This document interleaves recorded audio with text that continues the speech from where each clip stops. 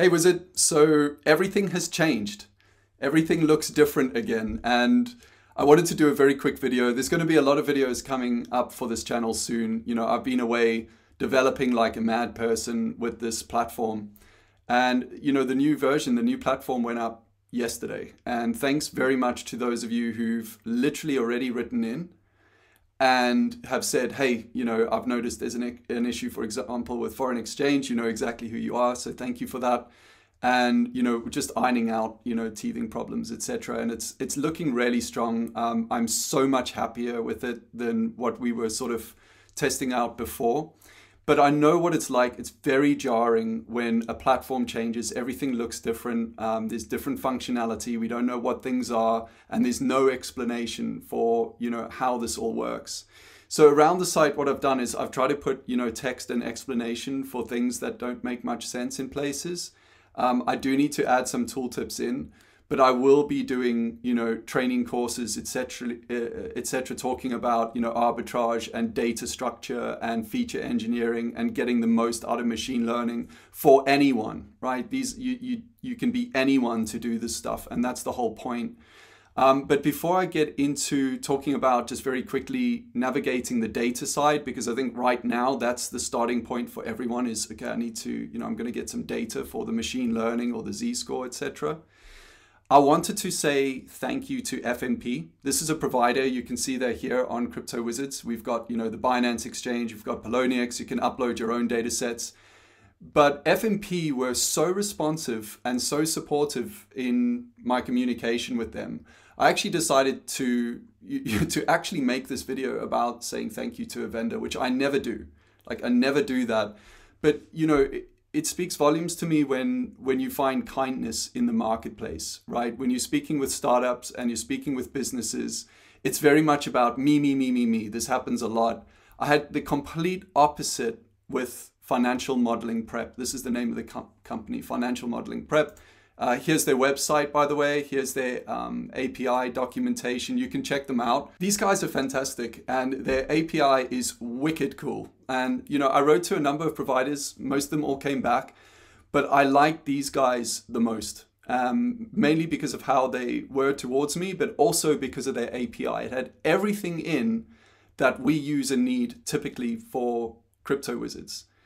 And so, you know, if they are watching this video, I will send it to them just to say, hey, you know, thank you, but thank you. Because all of us here at Crypto Wizards, we benefit. You know, we're not some huge business raking it in. And, you know, to have support from companies that can provide data or help us out in the way that you have, it actually means a lot because it improves the value so much for myself and everyone who actually is going to be using and is already using this platform to, you know, to find an edge in the financial markets. So a big thank you to you. Now, with that said, let's actually get started. You know, I'll come back to FNP in a moment, but here you just select your data provider. So for example, I could select Binance. And if I wanted to see all, you know, cryptos available on Binance, I could hit a star and they will all just appear here. The other thing I can do is, you know, just type in, for example, Chainlink, and it'll give me all the different, you know, link examples and whatnot. So that's how it works. Now with FNP, when you select that, you actually have these helpers at the bottom. You don't need to click on them, okay? They're just here to help you, to give you the search. So let's say I'm interested in forex, for example, right? So here I could put in GBP and it will tell me every single pair available that I can, you know, extract data from to do machine learning and co-integration or whatever you want to do, Z-score, pairs trading on, you know, GBP related pairs, etc. Here, there could be one for stocks. The list of stocks is way too long, okay? It's just way too long. And this is nothing to do with FNP. This is just, there's a lot of stocks in the world. And so it's too much, like the browser slowed down dramatically when we put the search in for stocks. So for example, here, if I select all, it gives you like examples of, you know, stocks, and then it's got etc. So, you know, if you're looking for a stock, go and find the ticker. Like there's loads of stocks available. Probably you already know them off by heart. But let's say I want to do, for example, Apple and Google, right? So I'm going to add in Apple and I'm going to add in Google. So here are two stocks. You can add up to 5. And so you can actually have data joined for you for anything up front. So I'm just going to, add those two there. And let's say I want a year's worth of daily data. I'm not going to do anything crazy in this video. I just wanted to make this very quick video to sort of explain what's going on with the data builder, because there's a lot of functionality here. So you get to the stage and you're like, okay, do I want to get the data now? Do I want to run it now? Or do I want to add more information? So if you run it now, you can put in the file name you want to save it as and you're good to go. Like, it'll just do it. Here I'll go more info. So maybe I want daily log return and, I don't know, RSI or maybe MACD added, and you can change, the filters if you want to, or just leave the recommended standard ones there. It's fine. But down at the bottom here, there's another section for relationships.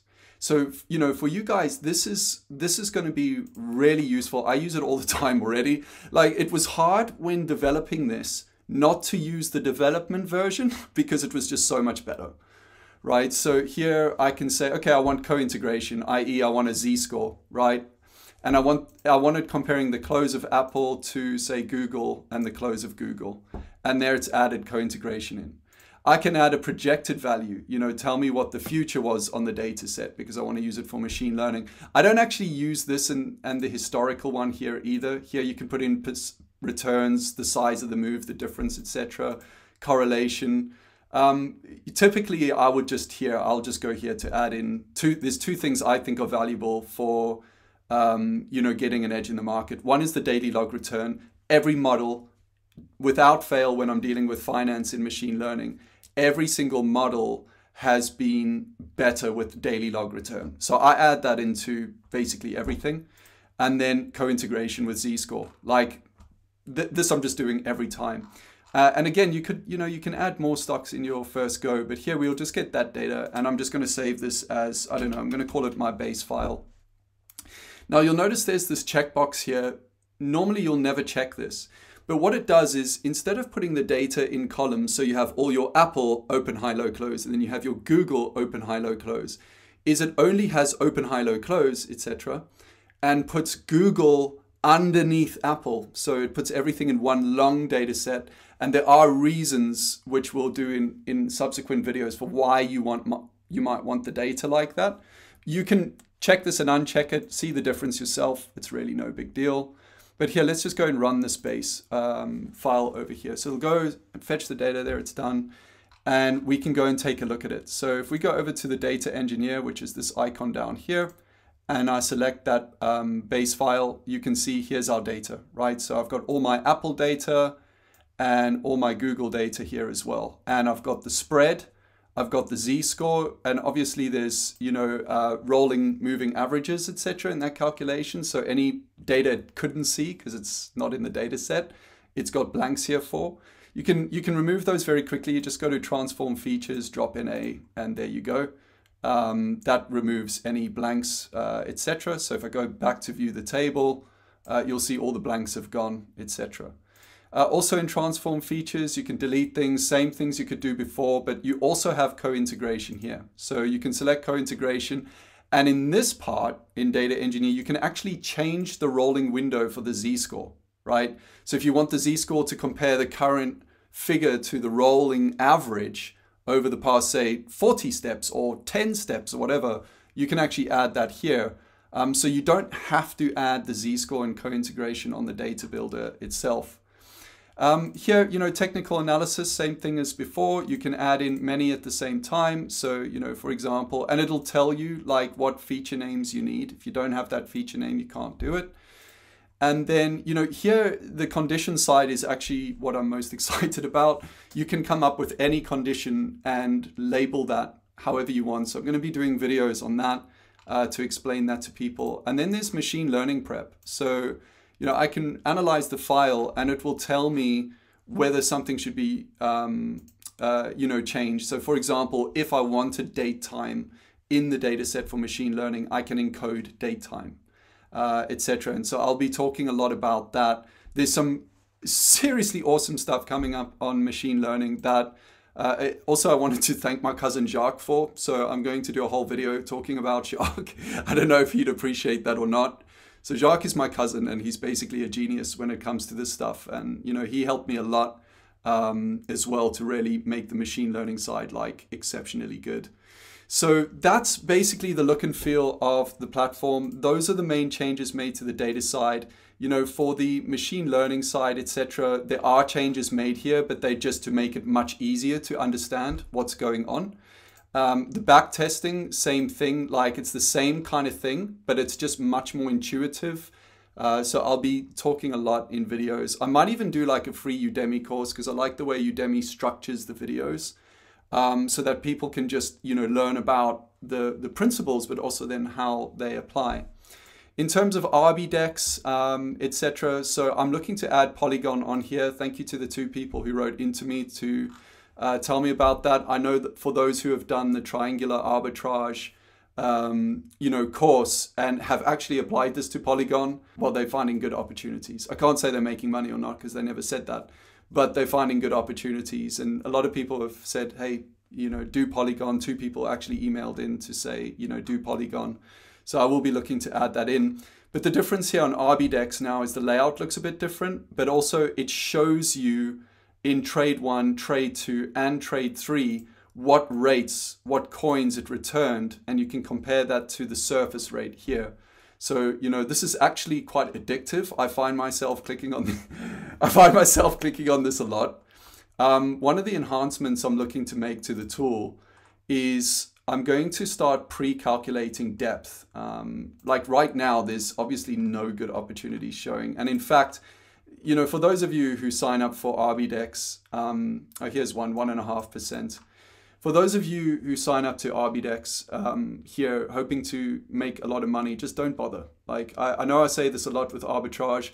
You know, guys, I've got a whole course out on triangular arbitrage where very smart people have taken that course and they're doing really smart things with it, right? They know how to code and calculate this stuff because they've done my course. So they know how to do it, right? So this is not going to be a very competitive product, right? It's about learning the skills. The other thing I really like about this new version is wizard mode. I'd like to call it dark mode, but it's not really dark mode because when coding this up, you know, when you put it in dark mode, I made the colors a little bit more like crypto-y just because I'm a nerd.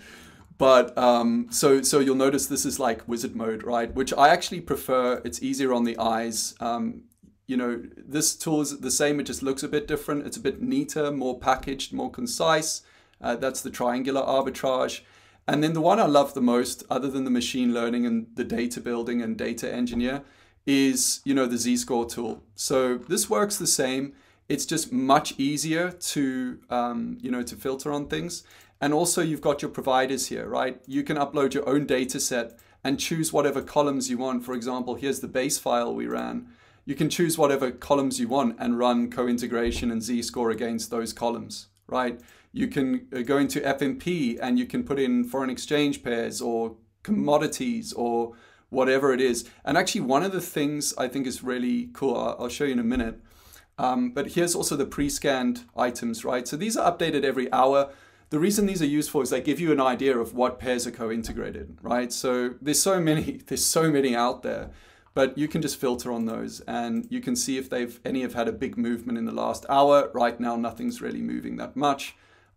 These ones have moved a lot. So clay and torn, if I click on that, it pre-populates it. You can change this to hourly.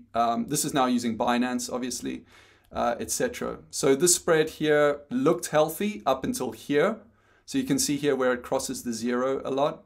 And actually, I'll do another video on this too, but I noticed that Neo USDT and Dodo USDT, this is a really strong co-integrated pair. So I've mentioned this to some people on email, but take a look at this pair, right? Look at how it crosses the 0, how often. Lately, it seems to have sprung up here. You can see the Z-score went nuts. But this is a really good pair. So one of the things I'm quite excited about, again, talking about FMP, because I think their data is awesome. You go to commodity, and if I hit star, select all, you can see all the commodities available too, right? So you can run platinum, live cattle, like you can check relationships and stuff for like literally anything, right? You can download the data into Excel as well if you want to put in your own formulas and re-upload it back. But you can do so much here. So I know this video was very rushed. It's just because I know a lot of people like, whoa, what happened, you know, with the tool? It looks completely different and it can be quite jarring, but it's 100 times better. And as long as you understand roughly how to navigate this and what you can do, you're good to go. So that's all this video is about. I don't want to take up more of your time. Take care and talk soon.